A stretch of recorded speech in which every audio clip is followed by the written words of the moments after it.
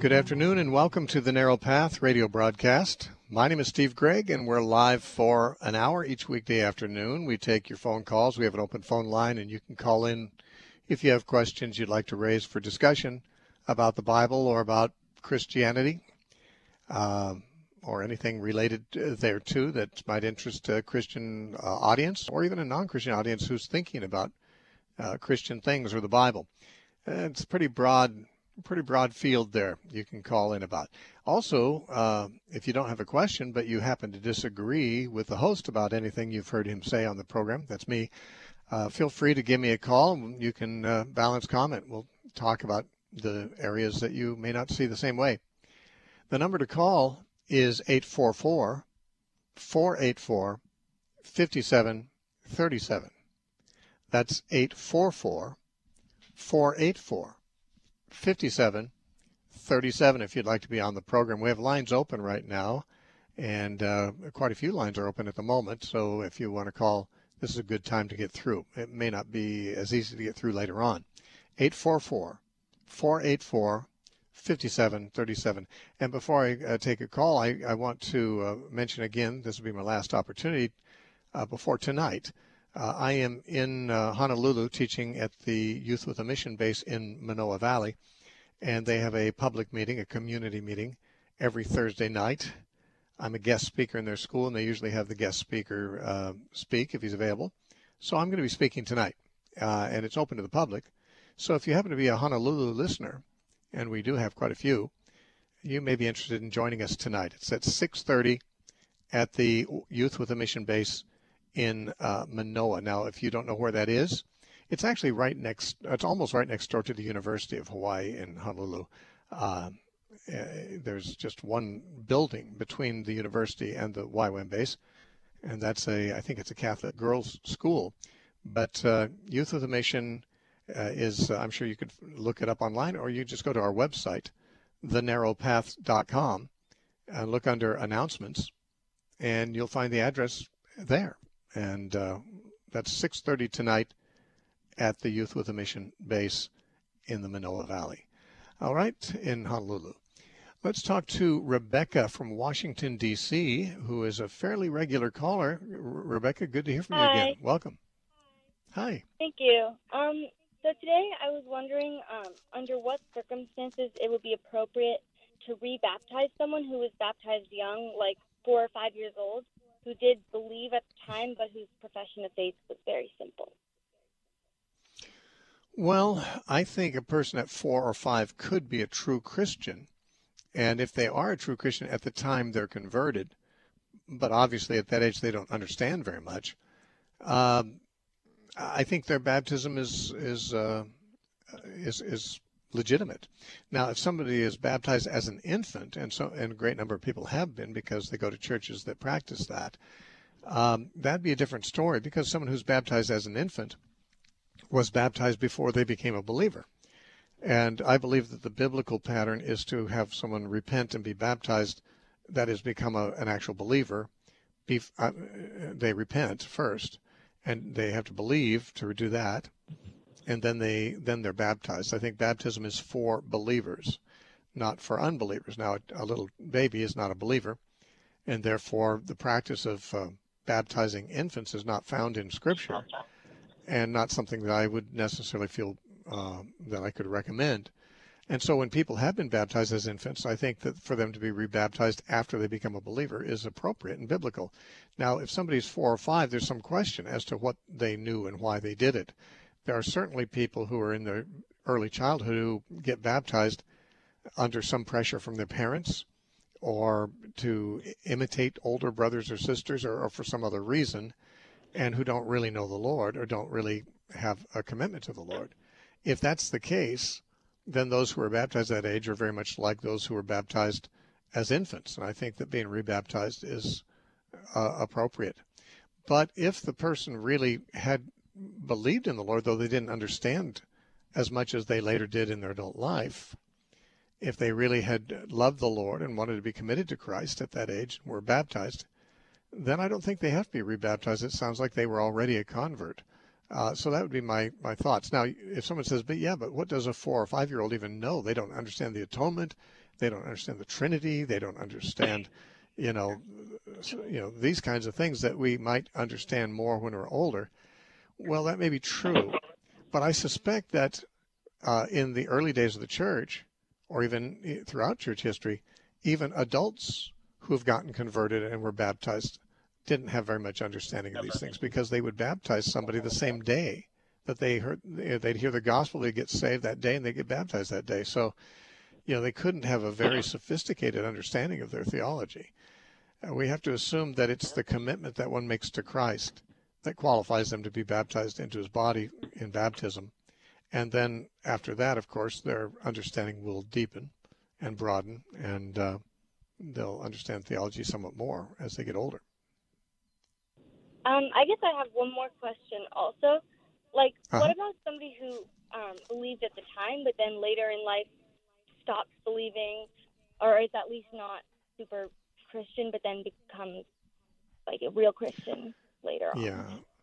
Well, if somebody is a believer as a child, and then they walk away from God, and in their, let's say, their early adult life, they're not believers, they're not Christians, then there's a good reason to believe that their childhood experience it didn't take. It wasn't really maybe that genuine. They might have been just pleasing their parents or something else, and therefore I think that when they come back to the Lord, they should be baptized again.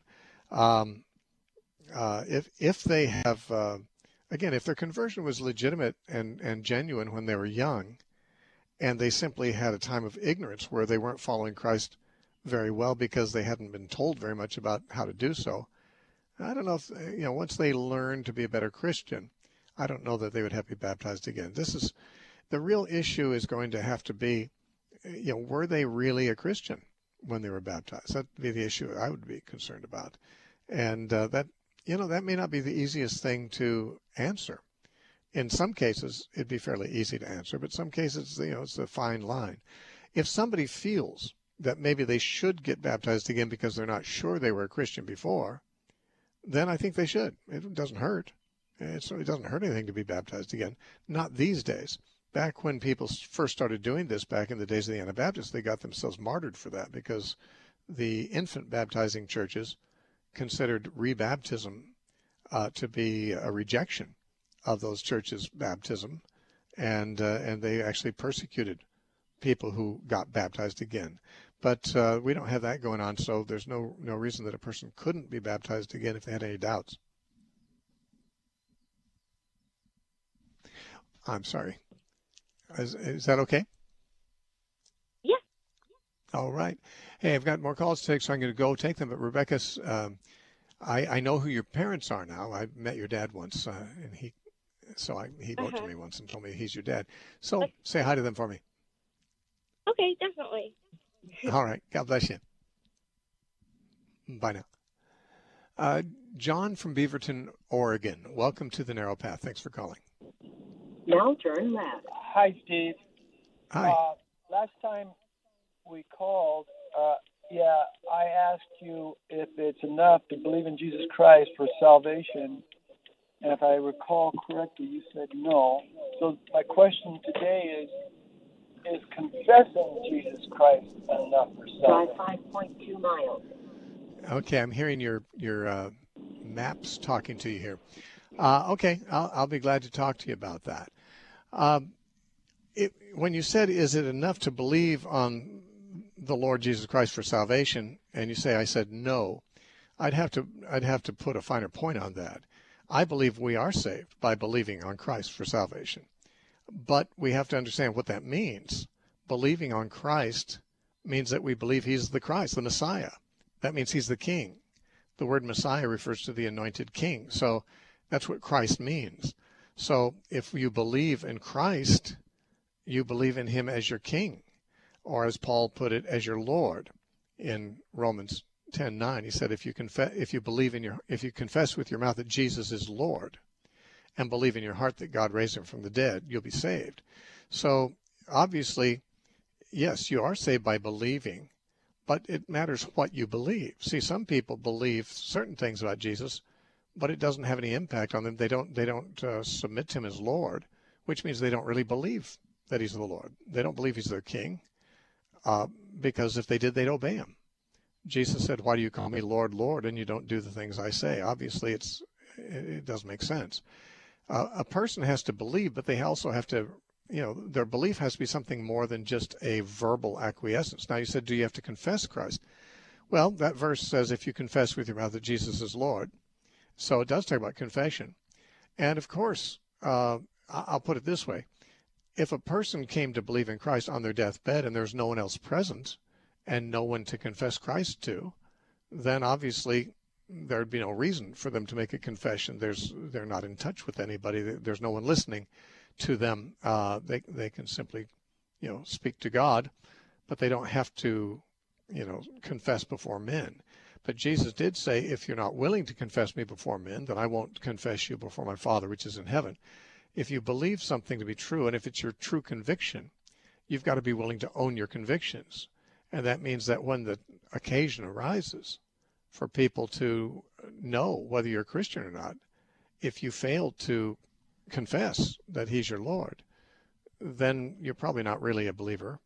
Or if you are a believer, you're sinning and need to repent of that.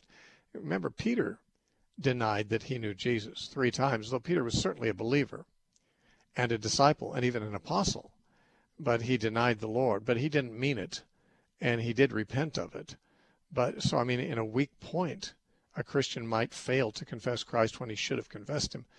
That's not going to send someone to hell. But you're not saved because you tick the right number of boxes. Okay, I can tick the believe box. I can tick a box that says repent. I can tick the baptize box. Oh, I got to do the confession box now. It's not about ticking the right boxes. It's about having a relationship with Christ and with God that comes through surrender. That before we are converted, we are serving ourselves. And as such, we are denying Christ his claim over us because he is our Lord. We're supposed to serve him. As long as we're not serving him or serving ourselves, we are at war with him over the territory of our lives. And you can't be a Christian while you're still at war with God. Paul said, having been justified by faith, we have peace with God. So obviously, if you're justified, you're not at war with God. You're at peace with God. But the only way to be at peace with God is to not be at war with him. You have to surrender. You've lived your life. If you've lived in sin and not as a Christian, you've lived in rebellion against God. You have to surrender to him and his lordship. That's what believing is. Because if you don't, then you don't really believe. What are you? You have to believe something very specific. You have to believe that he's the king. He's the Lord. He's the Messiah. And believing that means that you believe that you're supposed to obey him. And that's your determination to do. If you don't have that, then you're not a believer. And if you do believe it, you will confess him on the occasions where that becomes an appropriate thing. Now, I think in the early church, when people became believers, as they were being baptized, they were required to confess Christ. And it's still practiced in many cases with baptism, that a person confesses that Jesus is their Lord. If a person's not willing to do that, then they can't be saved, in my opinion, because it means they're not committed to him. They're not surrendered to him. They're ashamed of him. Jesus said, if you're ashamed of me, I'll be ashamed of you. So being a Christian does mean that you're wholeheartedly a believer. And you wholeheartedly embrace Christ as the Lord that he is. And if you don't embrace him as Lord, then you're rebelling against him being Lord. And that's not what Christians are. Christians are not rebels against God. They are followers of Christ by definition. So confessing Christ, I wouldn't be legalistic about it and say, well, this person died, when no one was in the room, but he gave his, he gave his heart to the Lord, as far as we know. Well, he might be saved, even if he didn't have a chance to confess Christ to anybody. But I think that most people don't repent on their deathbed. Most people, after they repent and become Christians, they have interaction with people. And those people are going to be people who will know, because they will tell them, I'm a follower of Christ now.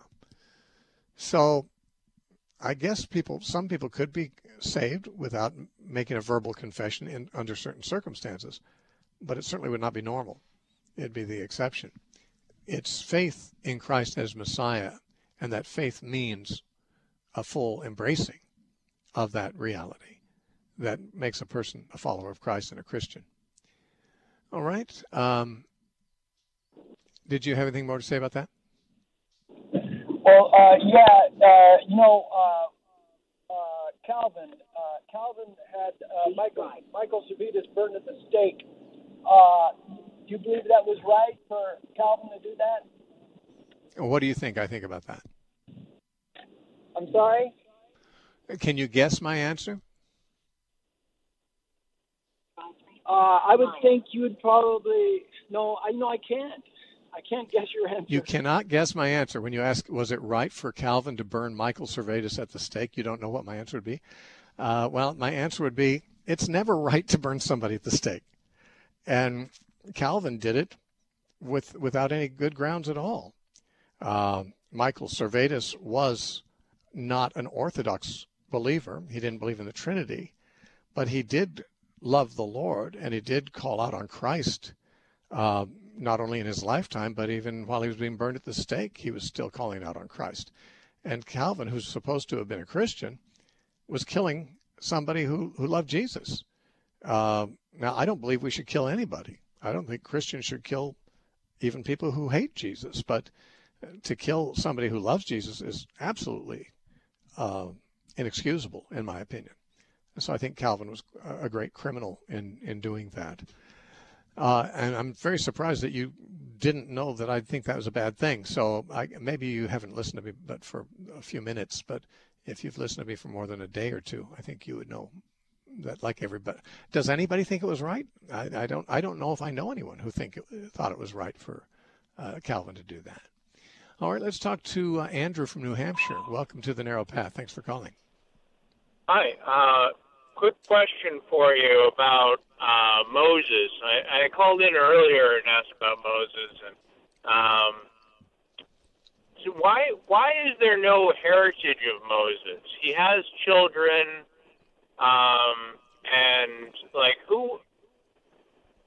Jethro was a priest of Midian, but a priest of what? Like what God?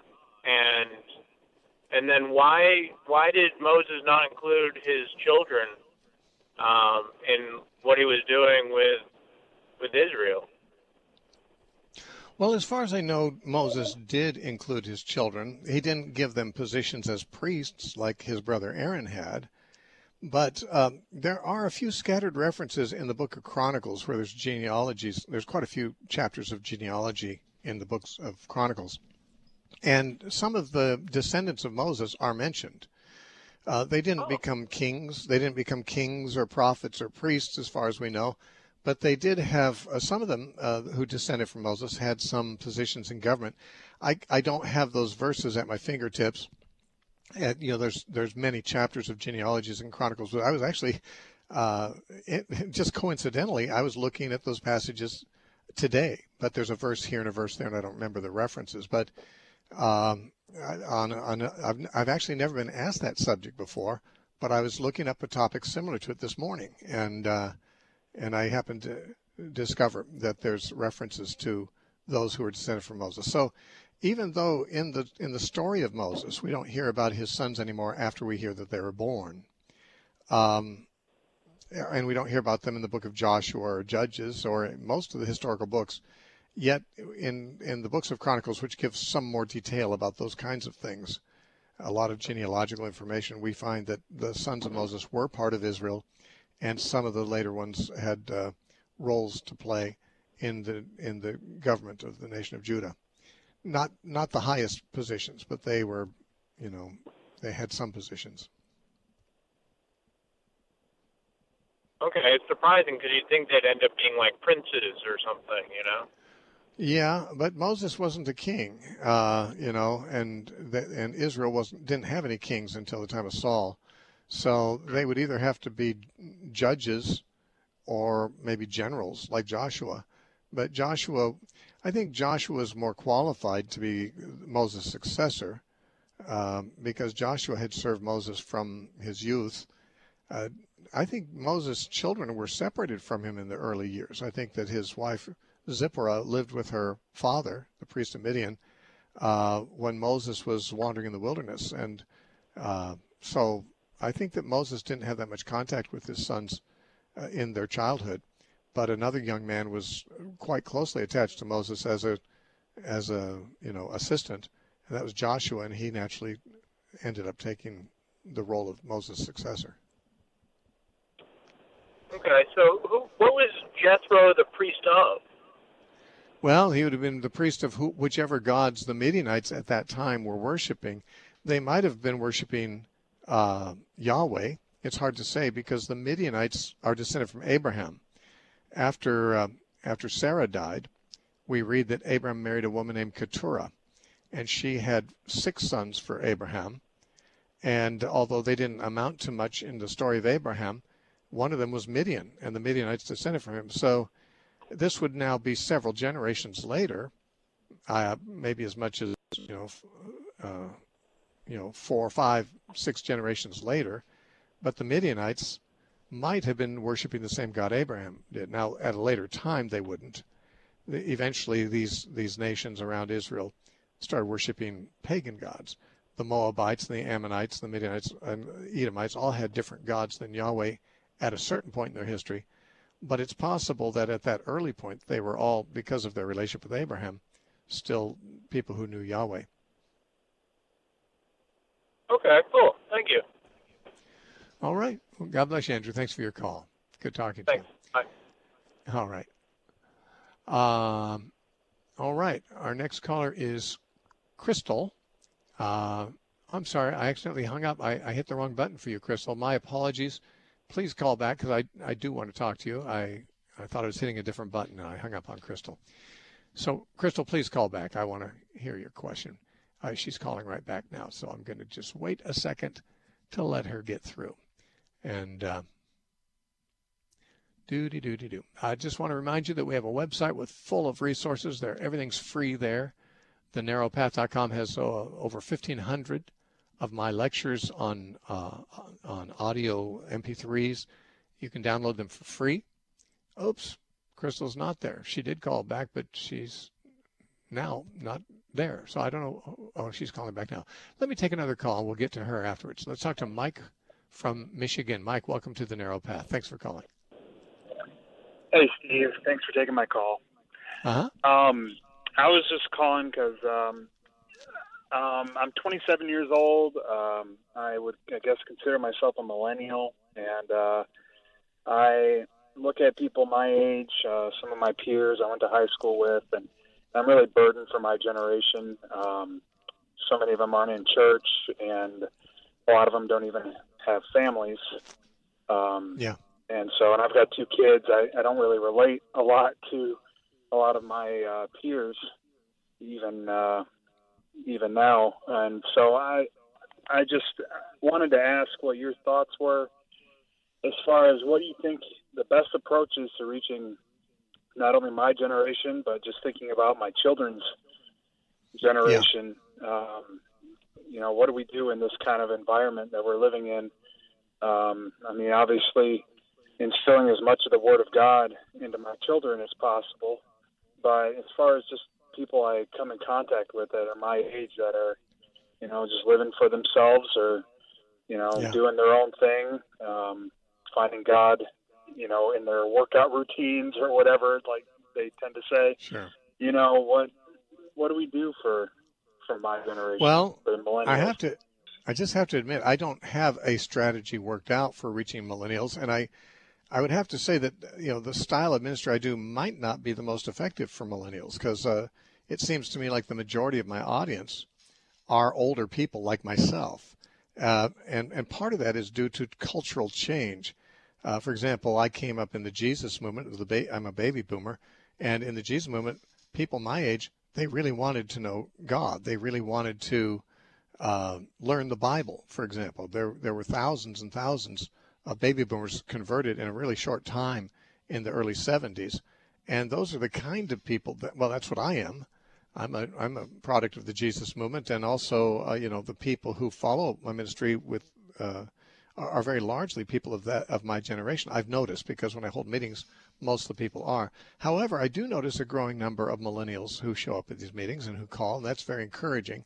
But the culture of the millennials is very different, as you pointed out. And while I had some experience winning baby boomers to Christ, I haven't really gotten to know what's going to work well for the millennials. I wish I did know, because it's a very important thing. I'm afraid you're going to have to probably get some books written by Christians who have some effective ministry toward the millennials, because the presuppositions of your generation are generally not the same as yours. I'm thinking probably you were raised by Christians. Is that correct? Yes, sir. Yeah, and so you learned from an early age, and I think that's going to be the hope for your children too. Their generation is going to be raised by most of their parents not knowing much about God. It's going to be a smaller remnant of the population who really know God, but you've got to be determined that you have a good influence on your generation and on your children, and you just have to trust God for the results. I wish I could give you a point-by-point strategy, and that'd be great. If I knew that, I could probably write a best-selling book, but I don't. I don't know what's going to reach these people. Prayer for revival is what I'm relying on, but there may be other steps that could be taken by someone more knowledgeable than myself in this area. I'm sorry to have to leave you with that. I wish I could give you a really good answer. You're listening to The Narrow Path. We have to take a break for about 30 seconds. We'll come back for another half hour, so stay tuned. Small is the gate and narrow is the path that leads to life. We're proud to welcome you to The Narrow Path with Steve Gregg. Steve has nothing to sell you today, but everything to give you. When today's radio show is over, we invite you to visit thenarrowpath.com, where you'll find topical audio teachings, blog articles, verse-by-verse teachings, and the archives of all the radio shows. Study, learn, and enjoy. We thank you for supporting the listener-supported Narrow Path with Steve Gregg.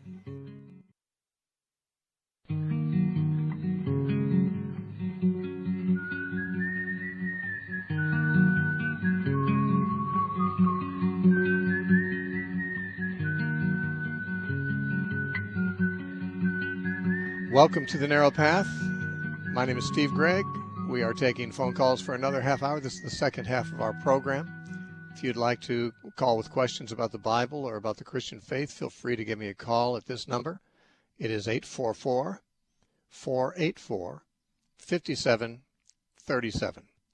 That's 844-484-5737. And in our first half hour, Crystal called, and when I was trying to put her on the air, I hit the wrong button and hung up on her. So she's called back, thankfully, and we get to talk to her now. Hi, Crystal. Welcome to The Narrow Path. Thanks for calling back. Hi, Steve. How you doing? I just had a quick question for you. I wanted to know if you could just give a few points, maybe 4 or 5 or however many you think, on how would a person know if they're in a church that's a cult? And I don't mean like the glaring signs like, the Branch Davidians where, the feds had to get involved, or Jim Jones. But I'm talking about churches that kind of operate subtly for many, many years, but they may be a cult. And so I just wanted to get your thoughts on that. And I can take it off the air. Okay. Thanks, Crystal, for that call. Yeah. I think we have to define what a cult is first, so you can know if the church you're attending is one. What is a cult? Well, most Christians would say a cult is a group that denies certain important key orthodox doctrines of the Christian faith that have historically been accepted. One of those doctrines that people often hold out for is the doctrine of the Trinity. They say if a group doesn't believe in the Trinity, that's a cult. Now, I would say that a group that teaches false doctrine is definitely teaching heresy. But a cult is, I would actually define, not so much in terms of their doctrine, because there are groups that teach okay doctrine and believe in the Trinity and believe in most of the orthodox teachings of the church, but they're still cult-like. But it just depends on what you're calling a cult. The word cult is not really found in the Bible, so we have to just say, well, how are we using the term? To me, a cult, and I think of the classic ones that I've grew up knowing as cults, would be like the Jehovah's Witnesses and the Mormons and Christian Science and some of these groups. And then there's a lot of Eastern religion cults that have come into the country since the 70s. These cults are mainly characterized by the lack of liberty of thought. That is, people in them are not encouraged to think for themselves. Instead, there's a leader or an organization that thinks for you. They interpret the Bible for you. If you think differently than they do, that's not okay. You have to see it their way, even though many times it may well be that the church historically has seen things very differently than this group does, but they still insist that they're the ones who are right. And they may be right about some things. After all, the historic church could be wrong about some things, but the point is, it's just that you don't have the liberty of thought. The Bible says in 2 Corinthians 3 and verse 17, where the Spirit of the Lord is, there's liberty. You want to be in a church where the Spirit of the Lord is, and there's going to be liberty. What you have in many churches, and this could be even in denominational churches at times, it depends on the individual church. For example, I was raised a Baptist. I would certainly not describe the Baptist denomination as a cult, not even a little bit. And the church I was raised in was not a cult. But I have known of Baptist churches where the pastor was so controlling that people were afraid to disagree with him. That's more of a sociological dynamic. It's more of a personal dynamic than it is a theological one. But that's cultic. When people feel like they're not allowed to think for themselves, they're not allowed to disagree with the leader. If they disagree with the leader, they'll get slapped down or they may be kicked out. They'll be seen as a threat. Well, then you've got a cultic element there in the group. The theology may not be heretical, but the social dynamics of the group is cult-like. You see, everyone is supposed to be able to follow Christ according to their conscience. Paul said that in 1 Corinthians chapter 11. He said, the head of every man is Christ. So every Christian person has Christ as their head, and we're supposed to be following Christ. Now, the Bible doesn't say the head of every man is his pastor or the elders of his church or the founder of his movement or the organization that they belong to. That's not the head of anybody. Jesus told his apostles. Now, if anyone was a spiritual authority in the churches, it was the apostles. But Jesus told the apostles, don't let anyone call you rabbi or father or teacher. You have only one of those, and that's God, and Jesus is your teacher, and you're all brothers. So essentially, Jesus set things up so that leaders in the church are not supposed to be the boss. They're not supposed to be dictators. They're not supposed to control people's thinking. They're supposed to be brothers like anyone else. And they shouldn't even encourage people to look at them that way. And if people do, they should try to discourage that. So that's, you're in a cult, or at least what I would recognize as a cult, if the group you're in has a dominant leadership that does not give liberty to the people to disagree with the leadership about anything. And when that is the case, the leaders are very insecure. You might think they're strong people, they're weak people. A pastor who is threatened when you question something he says, or when you disagree with something he says, that person who's threatened is a weak man. He's not a strong man. He is compensating. He's trying to be strong by having a position of strength and saying, if you disagree with me, you're touching God's anointed. Don't touch God's anointed. He's basically trying to threaten people into respecting him because he doesn't feel like he can get anyone's respect any other way. He's a man with low self-esteem, to be sure, but high self-esteem in the wrong sense. So many churches have this kind of person at their head. They think of themselves as sort of a corporate head instead of a spiritual servant. Jesus said no one should exercise authority over anyone else in the church, but those who want to be chief must be the servant of all. So that'd be my thoughts about it. You're in a cult, or at least in a church that's got the dynamics of a cult, which is maybe just as bad, if in fact you can't disagree with the church. You can't think for yourself, and if you think for yourself, they frown on that. All right, let's talk to Joel from Portland, Oregon. Joel, welcome to the Narrow Path. Thanks for calling. Hey, Steve. Thanks for taking my call. Yeah. I wanted to get your thoughts on a question that I've had for a while about it seems like miracles and moves of God have not been happening a lot in recent times. And I've heard people talk about how there's a correlation between faith and, like, moves of God. But one thing I've struggled with is, like, with so many people out there who seemingly have different motivations for like fame or money.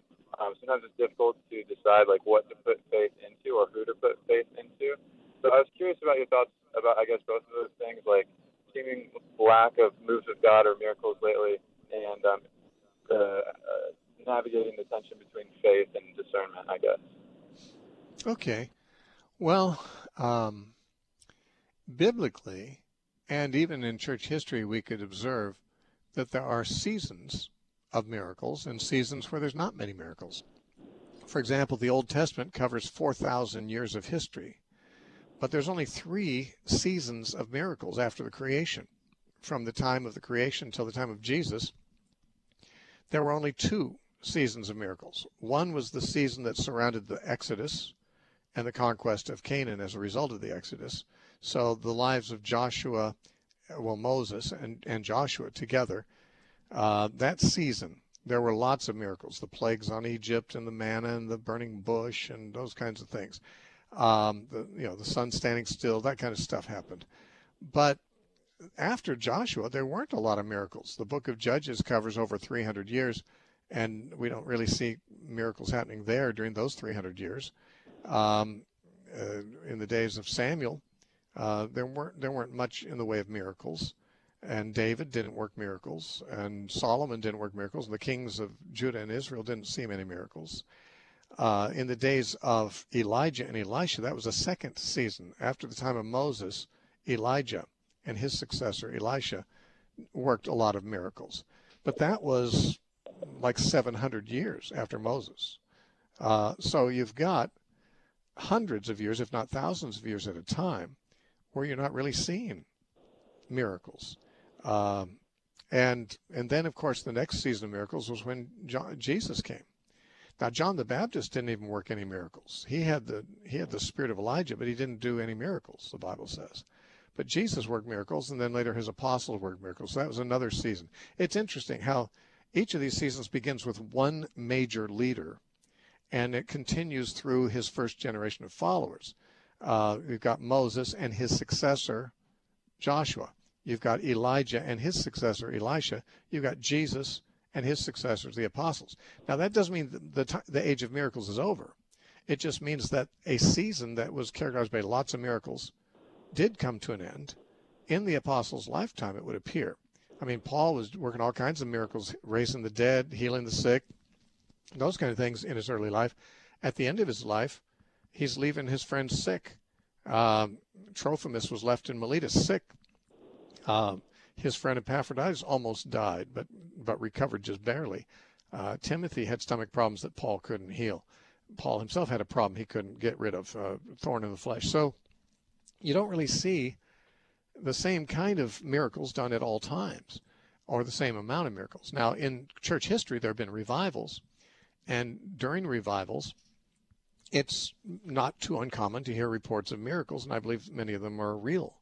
Also, when the gospel is going out to new territory, like breaking into areas that have not been evangelized before, during church history, many times those frontiers of world mission also see quite a few miracles where God's confirming the word with signs following.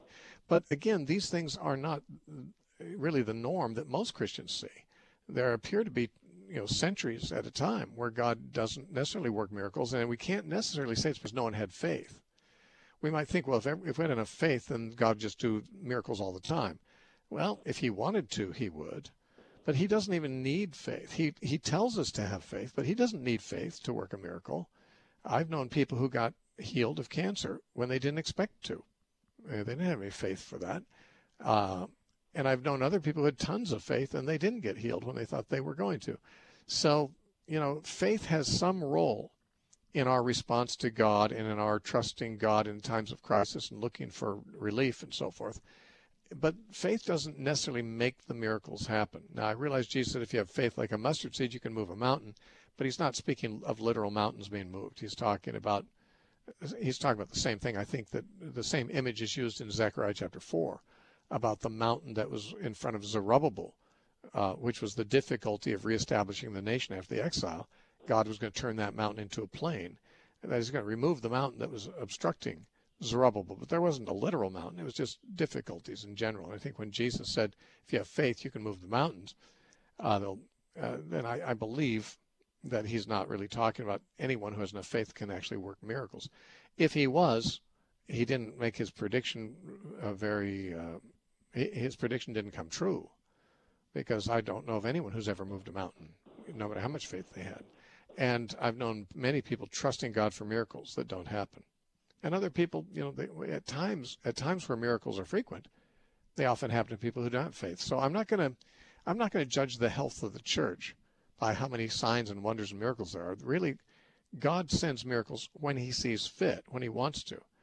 God does not necessarily indicate that we can have miracles anytime we want to or meet certain conditions. That's what magic is like. Magic is that way. If you learn magic, you meet the conditions. You say the right incantation, you boil the eye of newt and wing of bat, and you're supposed to get the results. That's because you're in charge of magic. The magician is in charge. In God's kingdom, God is in charge. He decides if he wants to do a miracle. If he doesn't want to, then it's not necessary for there to be a miracle. And through most of Israel's history and most of church history, most people, including the very best believers, didn't see miracles. Now, I think I may have seen some miracles in my lifetime, and because I lived through a revival, and what we need is another revival. But that revival may be accompanied with miracles when it comes, but its main feature should not be its miracles. So the main feature of a revival is people turning to God and becoming Christ-like and becoming holy. That's what the Holy Spirit wants to work more than miracles. Miracles are shallow things that get people's attention. The Bible says that God worked miracles to confirm the word when the apostles preached, and it kind of got the attention of unbelievers to realize, wow, there really is something behind this. God really is behind this. But when it comes to living the Christian life, God is much more concerned about how we live as holy people rather than how many miracles we're seeing or doing. Okay.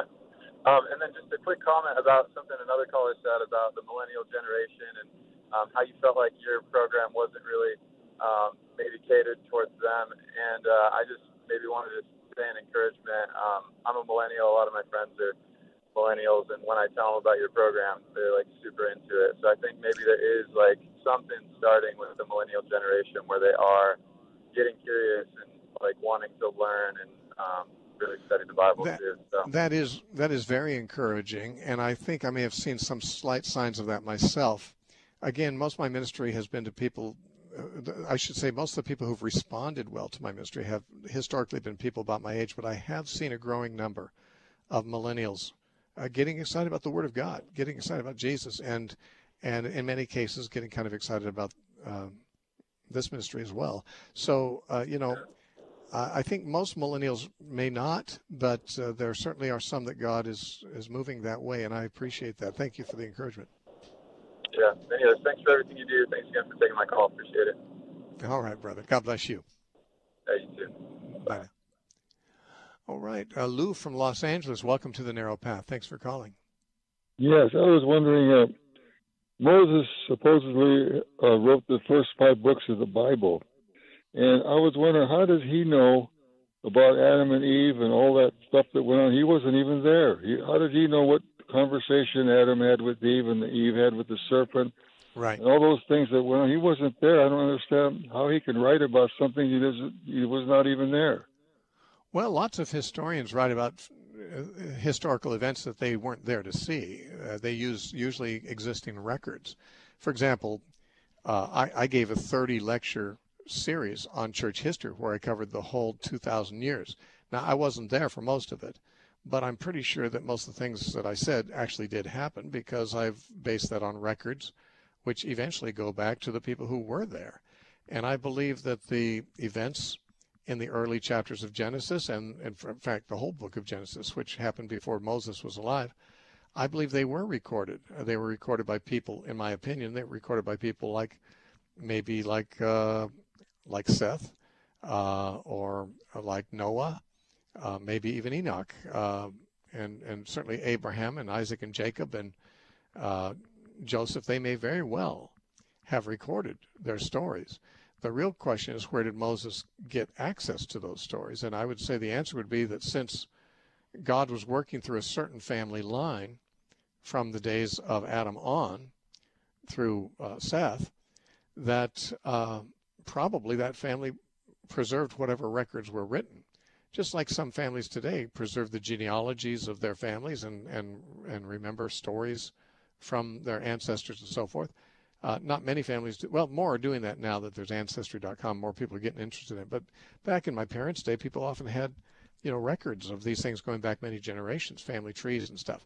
So, I mean, people in the family would have a reason to want to keep any records that were written by their ancestors about those things. And when Moses became the leader of that family, the leader of the Israelites, those records would have been at his disposal. And I believe that he probably wrote Genesis based on those records. That'd be my the easiest answer to give, and I think probably the correct one. Okay, one other question.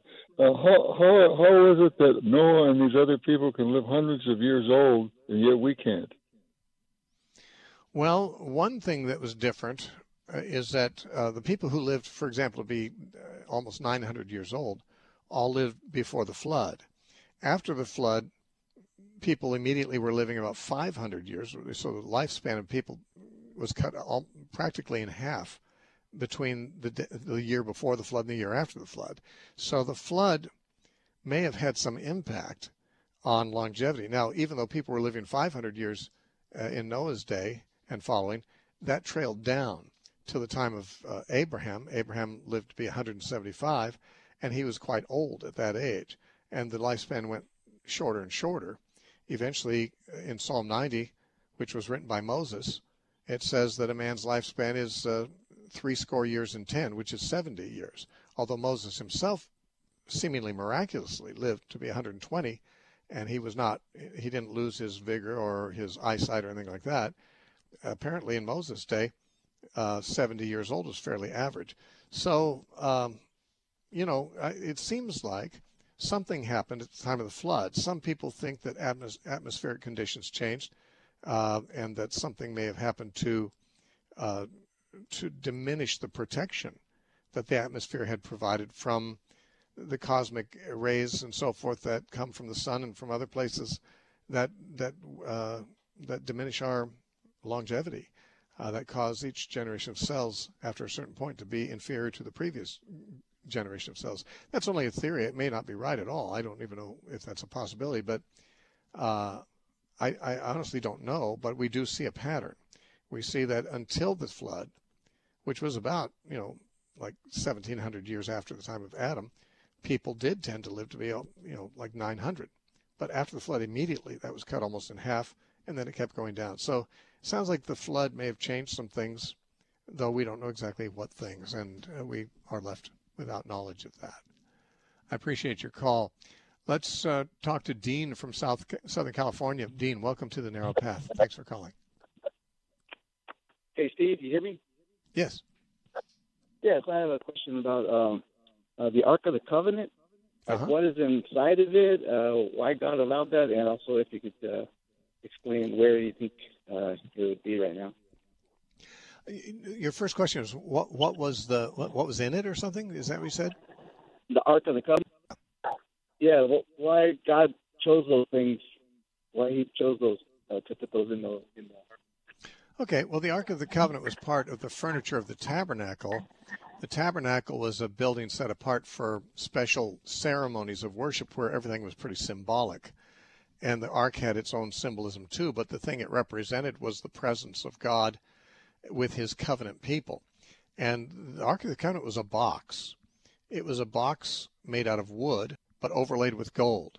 And it had a lid that was solid gold called the mercy seat. And what was kept in the box is the covenant, which was the Ten Commandments. It was made to be a container for the Ten Commandments. Now, eventually other things were put in it too. At one point, God had Moses take a golden pot full of manna, which was the food that God was feeding Israel with for the 40 years they were in the wilderness, and put that in there too with the Ten Commandments. And then later on, when God vindicated Aaron against people who were rivals for his position by causing his rod to blossom and bud, that rod was said to be put in there too. So we've got in the ark the Ten Commandments, and you've got the pot of manna, a golden pot of manna, and you've got Aaron's rod that budded, and apparently there's nothing else in there. Now, where is it today? Nobody knows. The furniture of the tabernacle was mostly carried off in 586 BC when the Babylonians destroyed the temple and tried to keep most of what was of value in it. And there are reliefs that show them carrying away things like the golden candlestick that was in the temple and things like that. There's no depiction of them taking the ark. Now, the ark would have been very valuable, but there's some that believe the ark didn't go into Babylon. One tradition that the Jews have is that Jeremiah rescued the ark before the Babylonians came and destroyed the temple, and he took it into Egypt, and that, it was lost track of then after that. That's a possibility. We don't have anything in the Bible that tells us that. It's just a Jewish tradition. But it's possible the ark went into captivity in Babylon, but it seems like it would have come back, but it didn't. It's more likely that it didn't go into Babylon and that somehow it was rescued from the temple before it was destroyed. And if it was taken down to Egypt, it might be under a sand dune somewhere. There's a church in Ethiopia that claims to have it in their church, but no one's allowed to go in there to see if it's there or not. And it's a long-standing tradition, but we have no way of knowing if it's true. Some people think that someone has seen the ark in a cave underneath Mount Calvary in Jerusalem, but I suspect that that's an urban legend. I don't really trust that report. We don't know where it is. Now, if they ever did find it, it wouldn't matter because the Ark of the Covenant is related to the Old Covenant. And 2,000 years ago, God scrapped the Old Covenant in favor of a new covenant, which Jesus made with his disciples. And so people who are followers of God today are doing so under the terms of the new covenant, followers of Christ. And the Old Covenant is not irrelevant because the Bible says where there's a new covenant, the old one is obsolete.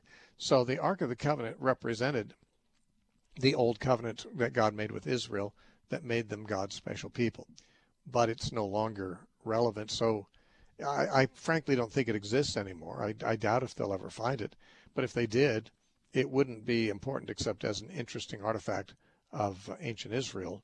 It would not have any spiritual relevance to a Christian. It'd be interesting to see it because it was really quite a piece of workmanship, but I don't think it really has any spiritual. I know it doesn't have any spiritual significance today. Okay. Thank you very much. All right. Thank you for your call, Dean. God bless you.